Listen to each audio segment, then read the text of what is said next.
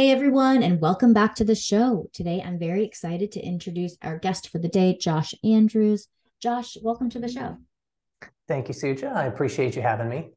Yeah, very excited to learn about what it is that you're excited about in the real estate space. I know you do a lot of notes investing, but are also involved in other types of real estate investing and otherwise, and excited to learn from you.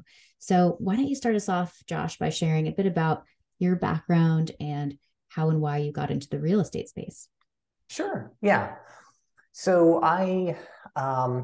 not going too far back, I grew up in a really small town in North Idaho called Sandpoint. And I knew getting out of school that I didn't want a normal job. Just my personality didn't really click with like a normal W-2 type job. So immediately I was looking for how can I kind of create passive cash flow. And at that time I knew nothing. So I was just kind of learning as I went. And Was this high school or college? high school, actually. Okay, I awesome. never actually went. I know it's bad to say, but I didn't go to college. And the Not it's not reason, bad to say in the real estate space. okay, good, because a lot of people I say that to, and they're like, "Well, I didn't need it because I had friends that were going to college, and it was more or less they did it because they didn't know what they wanted to do with their life, just kind of a placeholder instead of an actual vocation, right? So, like, if you're going to be a doctor, you need to go to college. You need, specialized training, and I just didn't have anything that I could identify right away that I wanted to do, so I didn't end up going. But I did do a number of small entrepreneurial stuff and with the idea of passive cash flow. That was always my goal. And I stumbled around for a few years trying to figure myself out and figure things out. And I eventually ended up moving to Phoenix, Arizona. I have two younger brothers and they were living there at the time. So I figured, okay, it'd be nice to just hang out with them, be in the same town. And I was working, I needed a job. So I was working at a bank. Well, it's more of like a kind of like a credit union slash private lender. So they had call centers and they would essentially um, have loan officers, right? Like, so I was a loan officer and they would give you a call and you would essentially walk people through either refinancing or getting a new home loan, things like that. So I was licensed, did all that. And that was a really good learning experience. And I couldn't really understand at that time how banks and credit unions and lenders were really making money because they were lending this stuff out to people at 3, 4%, 5%. And so I couldn't just wrap my head around if there was any opportunity there for the average person like us. So, I was going along doing that. And I actually had a phone call with a guy who was kind of a mentor. He was a wealthy older guy and he had rental properties. And I had saved up some money and it wasn't a whole lot, but it was enough for down payment. And I'm like, okay, I want to go get maybe a duplex or something, right? Like I'd studied everything I could outside of pulling the trigger. And he said, you should really look at mortgage notes. And I said, well, I'm selling these at the bank here, and I just don't see how I would ever be able to live off that income because if it's just interest, I mean, it's 3, 4, 5%. I would need to have millions to kind of live the lifestyle that I want in the future. And he's like, well, there's a whole nother side to these things that you could take a look at. And so I ended up kind of going down that path, still having, one foot in my day job and learning and taking nights and weekends and studying and buying my first mortgage note, right? Finding a mentor completely by accident. And from there, that was I think my first note was in 2012. So it was a while back. And from there, just got totally hooked on it, jazzed about the whole thing, and has grown up into now where, that's where what I do full time. We raise capital. We have a staff. I have a wonderful partner.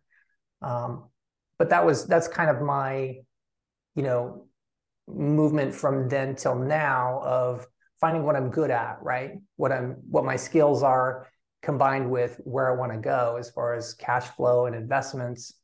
And then of course I invest in other things as well, but that's my day to day is the notes, mortgage notes. Yeah, for sure. I think you bring up an important point that every person, there are different ways to make money in real estate, and every person has to kind of figure out what is the path they want to follow. And there's oftentimes serendipity involved, right? Like you said, you met your mentor completely by accident.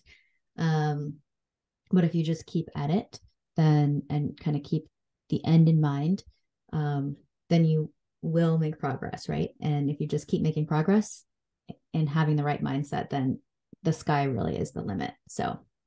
Um, so what was it that he taught you about mortgage notes that helped you think, okay, well, maybe this is something I want to pursue further? Sure. So the first guy, the wealthy guy that just kind of made an offhand comment, hey, you should check your notes out. I dismissed him originally. So I was like, okay, let's talk about the real estate thing because I want to buy some real estate. And I can't recall how I actually met the real mentor that I'm talking about that walked me through this. But he said to me, the thing that got me excited was he said, you can buy these things for much less than the borrower owes. So basically a discount. I didn't understand that at the time. I actually started with him in non-performing, it's going to sound crazy, but non-performing second liens, right? So not even a senior lien, it was a second lien on a residential property that's occupied. The borrower hasn't paid for like 5-10 years, right? So it's just kind of crazy. But he said, look, we have spreadsheets of these things that the banks are selling. You can has the amount that they want for them. And it was literally like 10, 20 cents on a dollar, like tops. And he's like, this is what you do. And this is what will happen. It's going to take about a year. So I said, okay, well, I can take a couple small calculated bets. And if it doesn't work out, I'm okay with losing this money, because I'm a big believer in that, not going all in on any one thing, no matter how good that seems. So I said, okay, here's the money I'm willing to lose. Gave it to him. He managed it, walked him through the process. We'd have weekly calls, et cetera. And I just started learning. And I'm like, this is, money that's just kind of laying on the ground in a lot of cases. So I got excited about the discount part of it first. Mm-hmm. Discount meaning, let's say the borrower owes 50 grand on a small loan.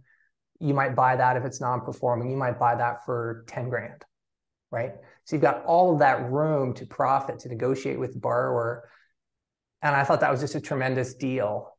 How many of those could I do? And I didn't have a lot of money. So yeah. Just for the listeners who aren't familiar with this, although, we have covered this, but it's been a while and, not everyone listens to every show. So how does that work with the first lender if you're in second position? Yeah. So the first lender's still there. Typically they're being paid and so they're current. The borrower's still paying them, but they forgot about us. Mm-hmm. And they didn't forget necessarily. They just decided not to pay. Yeah. And so the first lender's there. They do have the first right of being paid off, right? So in the event of a sale, if you sell your house, if any number of things happen, if there's a foreclosure, typically the first needs to be paid first if they're foreclosing. But the beauty part about how I started with the seconds is it's really, you can still foreclose from second position. And so whoever takes it to sale, whoever starts foreclosure first actually gets paid first. So it's a weird dynamic of you don't have to pay the first off. It's still on the property, but it's in the borrower's name. Okay. So it's almost like an option. You could think of it almost like an option on a house where you got in for a little bit. We have complete control over the whole thing with the idea of modifying the loan for the borrower, right? So you want to modify that $50,000, like in that example. You're not trying to kick this person out and hurt them. You're just trying to modify and get them repaying on the debt. So it's an interesting model. Yeah, but the first is still there. Yeah, very cool. And so, how did you end up deciding you wanted to make this sort of your day-to-day, how you are making money? Well, my dream after about a year with this mentor, I bought a few loans. He had worked them out and they're paying again. I said, well, it'd be really nice to have a whole spreadsheet full of these things and they're just mine, yeah. Right? Because then there's my income that I'm looking for, the passive income. So that's what got me excited about it. Yeah. And then my mentor was telling me, well, there's a lot of these out there at really good prices like this. I can get you as many as you can buy. And I said, well, I don't have a lot of money myself, but what if I could bring in like friends or family or something? And that's how it started, where I think my brother and like one of my best friends that I grew up with, they threw in $20,000 each kind of thing. And then we did a couple and they got paid and they were happy. And so like, oh, let's do more. So it kind of grew organically that way. And, my ultimate goal was to, like I said, have a big portfolio of those that are paying. But that's kind of when I knew. I'd say after the first year and a half of doing it, I was really excited about the whole model.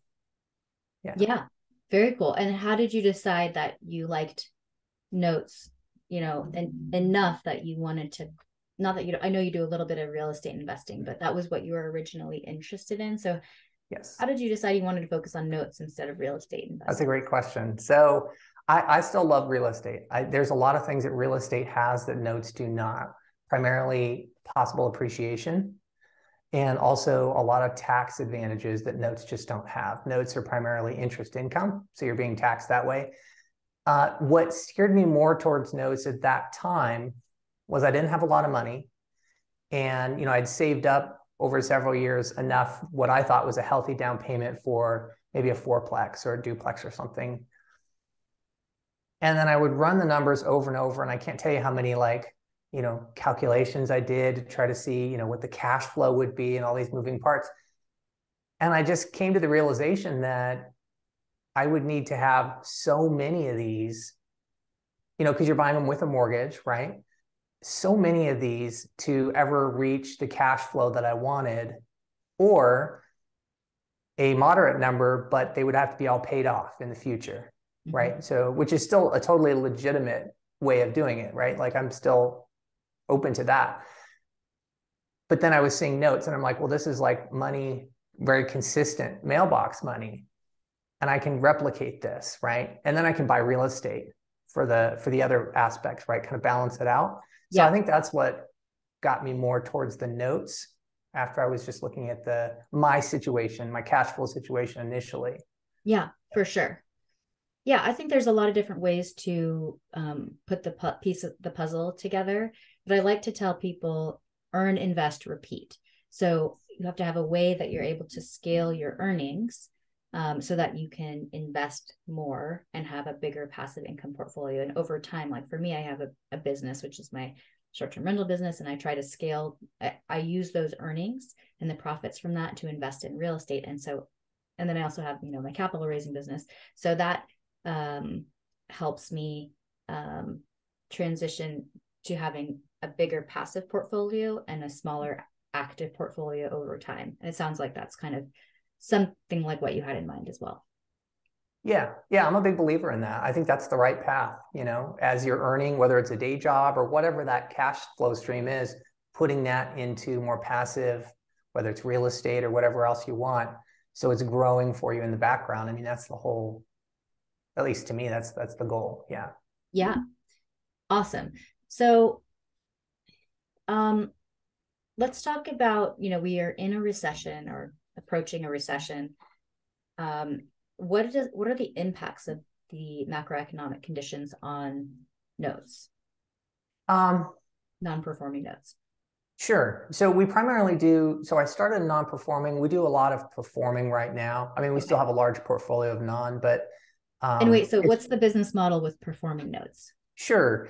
So we basically have two buckets. So you've got the non-performing that I talked about. It's really dry to find.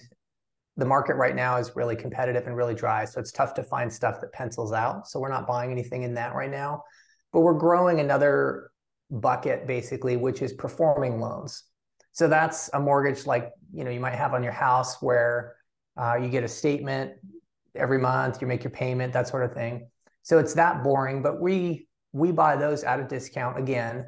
And, there's a special kind of funnel we put those through to make sure they're profitable.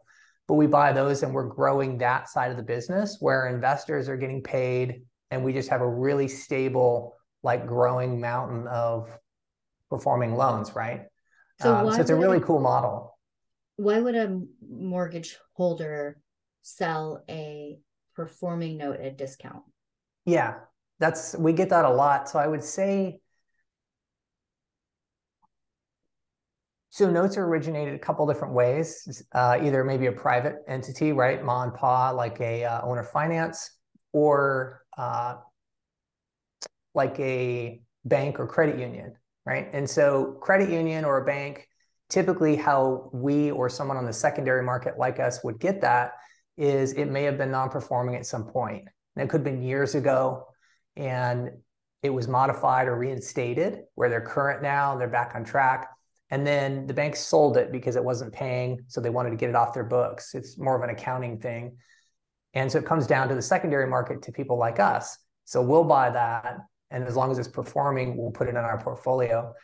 The discount part is a function of the time value of money. So essentially, investors like you and I, we have kind of a base amount of return that we're willing to accept, right? So, it might be 6%, it might be 15%. It just depends on what your comfort level is and what you can normally get with your other investments. So if a borrower is paying, most borrowers aren't paying 15 or 12%. So if a borrower is paying 6 or 7% or 4% on their loan, if you don't have a discount and you just buy it at face value, you're just getting what the borrower is paying. So you're only getting that 4% or that 6%. And typically that's not enough to satisfy most investors. So private investors like you and I, we know that. So there's going to be some discount that plays into it when you buy or sell. And how much is kind of a complicated thing, but we just have software that tells us, what that should be, what the price should be. Okay. So, and the purpose for the sellers to, or the mortgage holders to sell, is that they want to do something else with their money? Pretty much, yeah. So there's private people that might have a handful on their own, maybe in their IRA or something. And then there's companies like ours, and then even much larger, who have tens of millions of dollars, and they're just caring about the profitability, right? So they bought it for X. They may have collected payments for a year or 2 years, and then they can sell it for maybe more. Maybe the market's heated up and they can make another 5 or 10% on it. And if they have a portfolio of that, that could be really substantial. So it's hard to see how they're profiting unless you know what they bought it for and everything else. But their motivation is a maximum exit. But they do know that there needs to be a discount. Otherwise, they'll just never be able to sell it. Okay, got it. Interesting. So, for you as a note purchaser, what would you say the benefits and drawbacks are purchasing performing notes versus non-performing notes? So the benefits are, it's much easier. There's a lot less moving parts. There's a lot less due diligence. So non-performing notes, there's a whole statute of limitations because they haven't paid in a number of years. There's other material issues with the title and deed, and it can get really hairy. So there's a lot of effort that goes into that when you're buying those. The performing loans are pretty straightforward. And the benefit of buying those, I would say, is it's a lot more sustainable because there's just a mountain of those out there pretty much indefinitely to buy. And once you build that, it's a very stable portfolio where it's not, you're buying something that's non-performing, it's going through this door, and you're foreclosing, you modify it, and then you sell it for profit, and then you have to find more to buy. The business model with the performing stuff is you're just kind of putting it in this bag, and the bag keeps getting bigger and bigger, and you're paying your investors, and it's just super steady. Okay. So boring, not as high, returns, but very still competitive returns, and much easier to manage, much easier to satisfy maybe investors who are a little squeamish about some of the risks with non-performing stuff, because there is risks there. Yeah. Yeah. So I would say that's the difference. The reason people get into the non-performing is, when I started, obviously, it was for the money, because you're getting such a high return that's where you get kind of directed to. Yeah, for sure. And especially if you are kind of wanting to grow your capital more quickly, it seems like that would be, you'd be more willing to take on maybe folks are more willing to take on a little bit of risk, but over time they become a little bit more risk averse. Yeah. Okay. Very interesting. I hadn't heard about the performing note space. So that's So then who are the people that typically hold the performing notes that you would purchase? Um, so when you say when they hold them, like the sellers Yeah, the or sellers like of the what we, mortgage. The yeah. So the sellers of the sellers essentially, those are, other funds, other high net worth individuals maybe, or funds like ours, or even sometimes banks. So we have some bank relationships that, they have a loan that they just don't like, or it's been a problem child for them and they just kind of want to get rid of it. So there's a big market for that, a large secondary market of buyers and sellers, pretty sophisticated, that are always buying and selling that kind of stuff. Okay, interesting. Yeah, yeah. Okay, very cool. Okay, and so in terms of like, it's February of 2023, late February. What are you thinking about in this space as it relates to um, your notes buying and the Well, what am I paying attention to? I'm kind of thinking. yeah, yeah, in terms of Yeah, like, the macroeconomic conditions and how that might affect your business. sure. So there's a lot going on. I think that most investors are looking at. You've Yes. got inflation. You have, you know, changing real estate prices in some areas. Fear of like a massive drop in value. You also have interest rates, the federal interest rate. How does that play into it? And the short answer for a lot of that stuff is, interest rates, if the Fed raises the interest rate, it doesn't really affect us that much if you're buying and holding a performing loan, because it that affects new money if you're going to go out and get a new mortgage, right? Or if you're Yeah. going to get something on your property.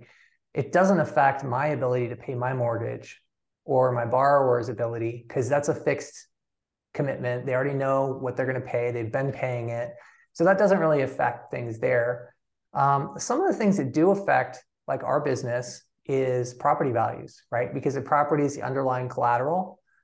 You have the note, which is essentially the IOU, which outlines the terms.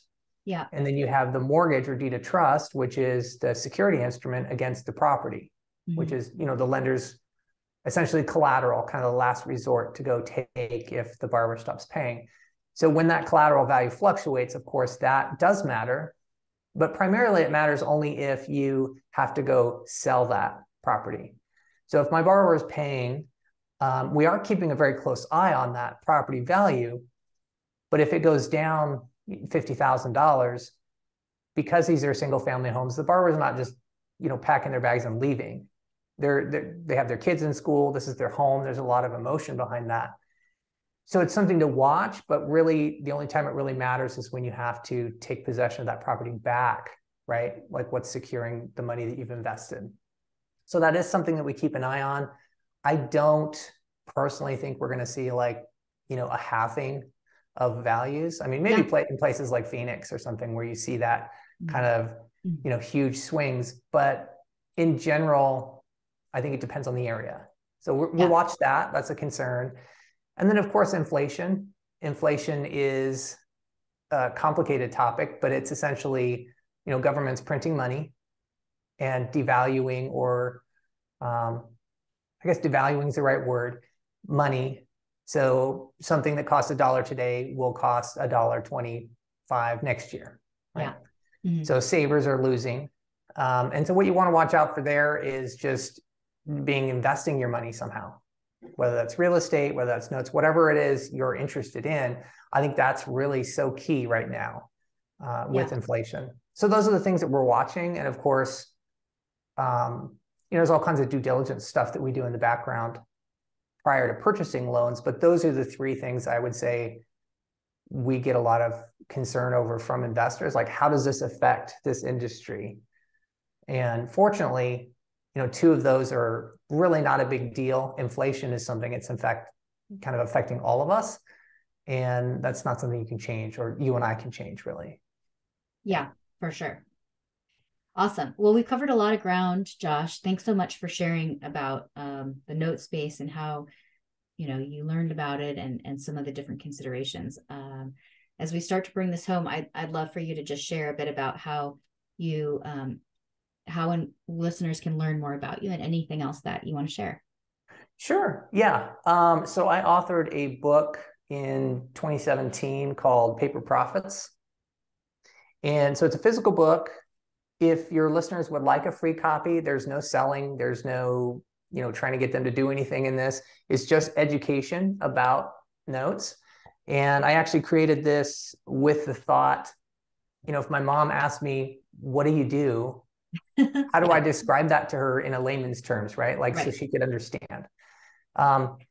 So there's a link on our website, or I can give you I don't know if I could drop it in here if you just want me to say it, but there's a link there where if they go to our website, they just input their info and we'll actually ship them a copy of the book.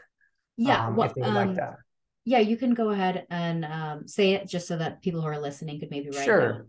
But then also we'll put it in the show notes. So I will say we are getting a new website revamp. So the website we have, it's not terrible, but it's not great. So the website is paperprofitsinvestors.com. So paperprofitsinvestors.com. Okay. And as soon as you get there, it'll have a link there saying, hey, get a copy of Josh's book. And it usually takes about a week for us to ship that out. So, but awesome. I'd be happy to talk to anybody about real estate stuff, about notes, about what we do. We do raise private capital. So for certain people, we do manage, passively, this kind of thing. So that's a whole nother conversation. I'd be happy to talk with your listeners if that's of interest. It's not for everybody. But if so, they can reach us on the website as well. Yeah, for sure. Mm-hmm. And who would you say notes investing is like? What are investors who it is a good fit for? What are some of the characteristics of those investors? That's a really good question. So there are people that it's not a great fit for. So I would say that the primary people that I have seen that it's not a great fit for are people that want to do everything themselves. So they want to learn it all themselves, meaning teach me how to buy notes and show me where to get them. I want to do it. That's probably not a good fit for us because that's just not where our focus is. People that it's great for are people that might want to diversify their portfolio. I wouldn't say put all your money in one thing, anything, including what we do. But it's a good thing for people with maybe an IRA who want really stable, predictable income where they can say, hey, there's something here to go take if things don't work out, right? There's underlying collateral like in real estate syndications and things. And people that are more patient money, where it's just consistent. You're not going to double your money in a year, but you are going to see significant returns. So people like that are okay with being educated, of course, what they're investing in, knowing who's kind of driving the ship, but also more of a passive type of thing where, hey, there's a portion of my investment here, there's a portion of my investment there, that type of thing. Awesome. Yeah. Yeah, makes a lot of sense and appreciate you breaking that down. Well, thank you so much, Josh, for sharing that resource with folks. And I definitely encourage listeners who are interested in the note space and this has piqued their curiosity to follow up with Josh and get his book, which did your mom read that book, by the way? She said she did. I didn't watch her. I think she did. But I actually have a picture of my dad and I when I was younger in the back of the book, and he read it because he had talked to me about it. So I'd like to think she did. Yeah, for sure. That's awesome. I love that, right? Because so much of what we do in this space, it does need to be, those of us who are in real estate, there's a lot of lingo and jargon and you start to understand this language. But for someone who's new to it and wanting to get into it, it is really important to be able to break it down in layman's terms. And so I'm really glad that you made that resource. So thank you so much, Josh, for coming on the show and sharing all about notes. Really great to meet you, and we'll see you next time. Thank you so much. I had a great time.